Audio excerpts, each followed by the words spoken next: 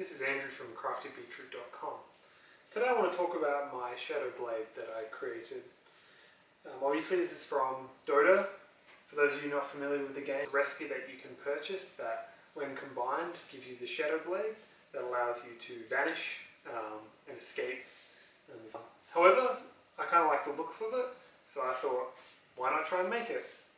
So the first thing to do when starting a build like this is you want to make some digital blueprints. Obviously in the game it's a very low resolution picture, a cartoon at that, so there's always going to be some level of interpretation. Fortunately there's a few images online that allowed this to happen, and then I took those ideas and brought them into Inkscape.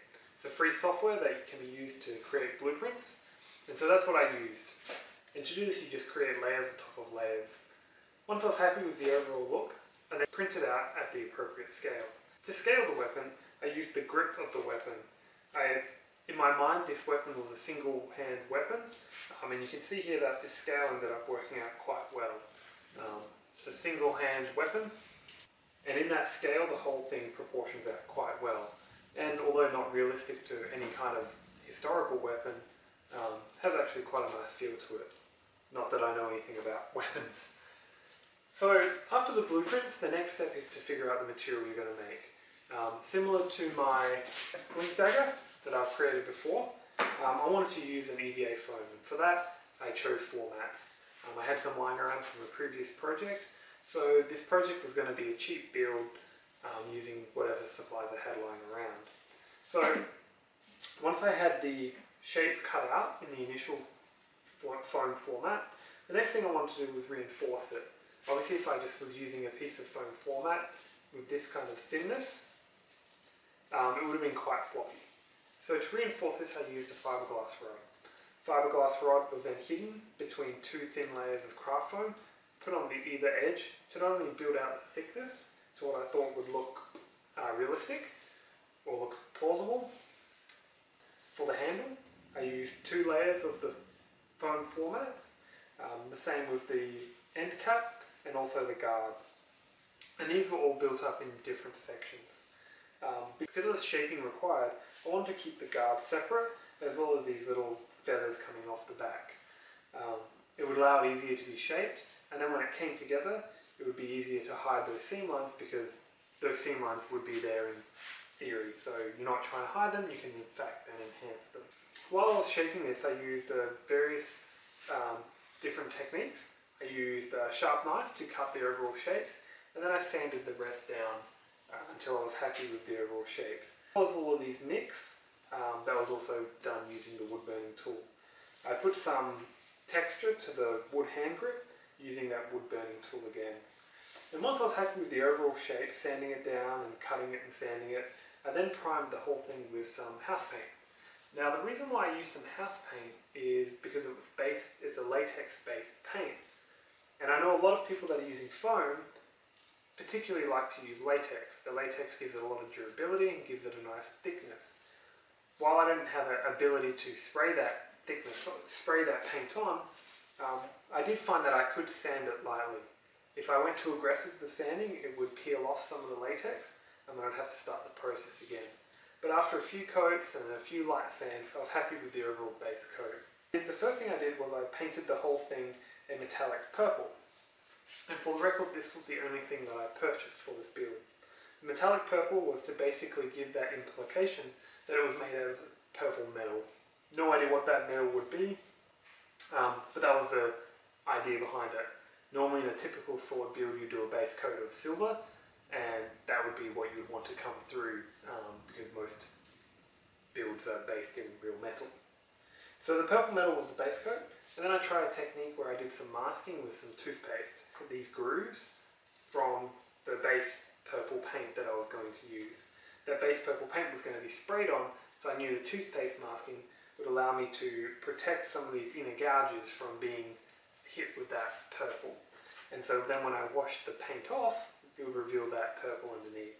Didn't quite work as planned, and so I ended up having to do a lot of work with dry brushing afterwards. But it did work in some of these grooves, and you can see that. So after I'd done that basic base coat, I then had to mask it off and paint the guard. Now the artwork suggests that this is gold. Well, I didn't have any gold paint and I didn't want to go and buy some, so I actually spray painted it an aluminum colour, or a silver colour basically. And the goal there was to make it metallic, because I did have some rough and buff gold leaf. And this would allow me to go in with the rough and buff, and instead of changing an opaque or a flat colour into a metallic colour, I would be changing a silver colour into a gold colour. In my mind, and in reality it worked out pretty well. That happened a lot easier than going from an opaque colour. And if I figured some of the silver comes through, well, it's just basically going to imitate that wearing of the gold, and some of it being shinier than others. As this experiment, it did work out quite well. I did go through and all of the gold was then applied to all the different guard areas that it required. So the final thing I needed to do before I went on to the final weathering was I had to input the 2 rivets. The 2 rivets were going to be gold, and so I simply drilled the holes, and then I had a plug cutter drill bit, and I used that on the foam. I wasn't sure if that was going to work, but that did save me a lot of time in having to cut or create my own kind of circle cutter out of some pipe or some other means.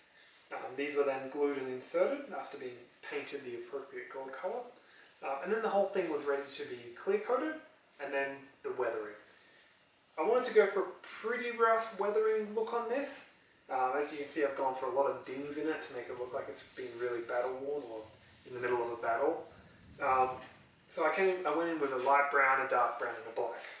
These I washed on and made quite a light wash, and then I washed them off. In some areas I had to go in a bit heavier with the black to cover some of the painting misnomers that got through some of the spray painting and through some of the masking. But overall we ended up with quite a nice looking blade. The final thing I did is I went back in with some dry brushing. And again I wanted to emphasize that purple metallic undertone. So that purple metallic paint is what I used for the dry brushing. I then ended up caving and going in with that platinum that I've used before, just to kind of highlight it even further, the metallic nature of it. Because in all the images, the blade is the same colour as the handle. Once I was happy with the final look, it was then set aside to dry. I did clear coat some of this, but for the most part the weathering I left as it was, as this isn't going to be used or taken anywhere. So this here is Shadow Blade, made with some old scrap I had lying around, and a few minutes of my time. If you want to follow more of these builds, please go to craftybeetroot.com. I will have a full write-up on this eventually, and the blueprints should be available. Thank you.